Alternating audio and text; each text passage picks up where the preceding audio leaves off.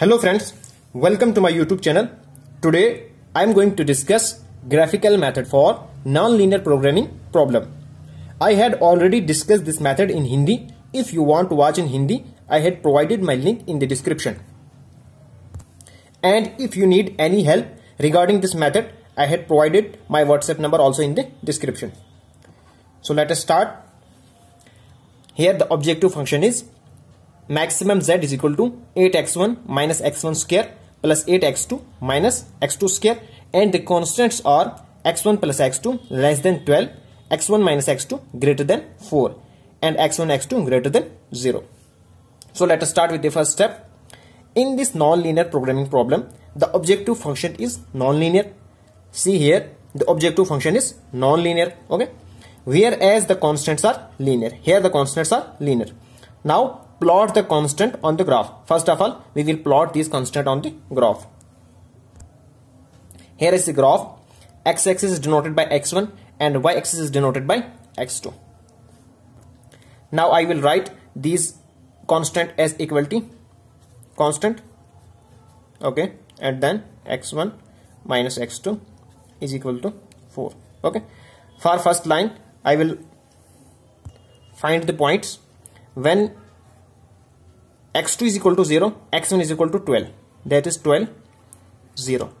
Then when x1 is equal to 0, x2 will be 12. Okay, these are the points. Now I will join these points on the graph. This is the 12, 0, and this is 0, 12. I will join these.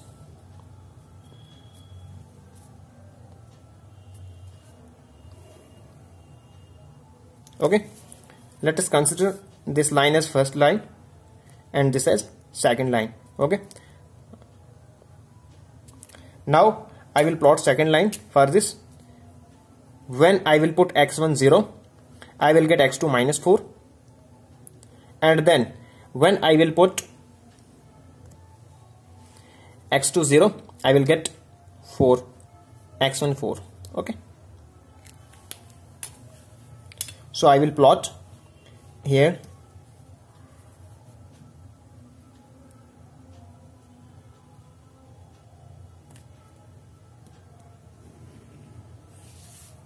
Okay, this is the line number second. This is 0 minus 4, and this one is 4 and 0. Okay, this is 12, 0, this one is 0, 12. Then determine the feasible region. Now we have to determine the feasible region. Here when I see the first constant is less than or equal to 12, means the area will be below the line, okay, this line area. And then x1 minus x2, which is greater than 4, means the area will be above this line, means this area. Okay, here x1 and x2 are greater than 0, means this region and above this region. Okay, that means this is the common region, which is the required feasible region. Okay friends, now let us proceed to the step number 3. We now find the point giving maximum value of z. Here the objective function is of maximization, so we have to find out the point which give maximum value to the z. The point giving the maximum value of z is the point at which the feasible region is tangent to the circle. The required point will be the point at which feasible region is tangent to the circle, okay, given by the objective function. Okay, this is the objective function represent the equation of a circle. Now I will tell you how this equation is representing the circle. Okay, when I will write here 8x1 minus x1 square plus 8x2 minus x2 square, which is equal to 0. Suppose I will consider this is equal to 0. Then if x1 minus 4 square plus x2 minus 4 square, which is equal to 0. Okay, then if I will, okay, plus 16 minus 8 x1, okay, plus after simplifying I will get this equation. Sorry, okay. X2 square plus 16 minus 8 x2. Okay, when I will is equal to 0. Okay, when I will take 16 and 16 to the left hand side, I will get the required addition. It means that this is the equation of circle with center 4. Now I will plot the center of a circle. I will determine the center of a circle on graph. Here is 4 and 4. Okay, the center for the circle will be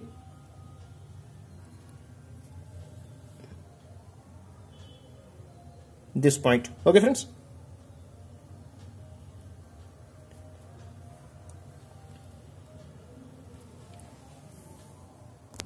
now we have to determine a point where the circle will be tangent to the feasible region. Okay, for this we will find the gradient of a tangent, that is slope of tangent.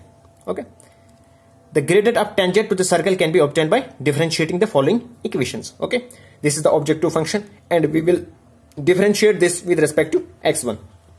I will get 8 minus 2x1 plus 8 dx2 upon dx1 minus 2x2 dx2 upon dxn. Okay, after simplifying I will get dx2 upon dx1 is equal to 2x1 minus 8 upon 8 minus 2x1, and I will consider this as first equation. Okay, and then I will find the gradient of the second line, that is constant number 1. x1 plus x2 is equal to 12. Okay, after simplifying dx1 upon dx2, then dx2 upon dx1 is equal to 0, and then I will get dx2 upon dx1 is equal to minus 1. Okay friends, and then I will find the gradient of dx1 minus x2 is equal to 4. Okay, after simplifying I will get dx2 upon dx1 is equal to 1. Now suppose if the line x1 plus x2 is equal to 12, that is first constant, is tangent to the circle, then we have to put the gradient of line, which is dx2 upon dx1 is equal to minus. I will put the value of this in the first, the objective of the gradient of objective function, that is circle. Okay, when I put the value of dx2 upon dx1 is equal to minus 1 in first, I will get 2x2 minus 8 upon 8 minus 2x2 is equal to minus 1. Okay, then after simplifying I will get x1 is equal to x2. Then I will put the value of x1 is equal to x2 in this equation, that is x1 plus x2 is equal to 12. Okay, and when I will put in this line, I will get x1 is equal to 6, and since x1 is equal to x2, both the point will be 6 and 6.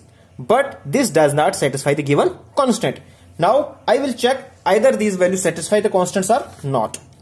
When I will put in the first constant 6 plus 6, which is less than or equal to 12, means this constant is satisfied. But when I will put in this second constant 6 minus 6, which is equal to 0, which is not greater than 4, that means second constant is not satisfied by this point. So we proceed further.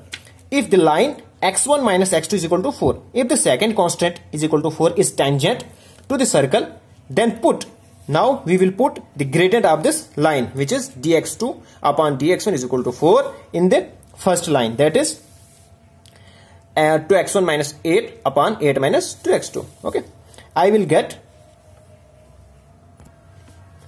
x1 plus x2 is equal to 8. Now I will put the value of x1 x2, that is value of x1 is equal to 8 minus x2 in this line, x1 minus x2 is equal to 4. Okay, after simplifying I will get x2 is equal to 2 and x1 is equal to 6. Okay, now we will again check either this point satisfy the constants or not. Here, when I will put x1 is equal to 6 and x2 is equal to 6, which is equal to 8, which is less than or equal to 12, means first constant is satisfied. And when I will put in this constant, I will get 6 minus 2, that is 4, which it means that second constant is also satisfied. Okay, this point lies in the feasible region. Also this point lie in the feasible region. Okay, this is the graph and 6 2 point is here on the feasible region. Okay, this is 6 2 point here. Okay, which is also on the feasible region.